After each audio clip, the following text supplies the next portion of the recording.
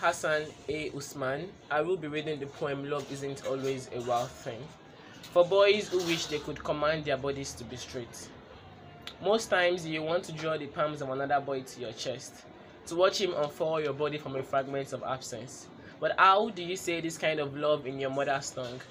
Where you come from, love isn't always a wild thing. A boy embracing another boy intensely is an abomination. I remember in the last poem you wrote, you called your mother a witch, and I know why. Say you wear the smell of dead flowers each time she mocks your truth. Maybe you only fear the damage a girl's touch will do to your body. It is obvious how you want to say this poem is a portrait of you as a bird, free and flourishing, but you fear the more damage the sky will do to your wings.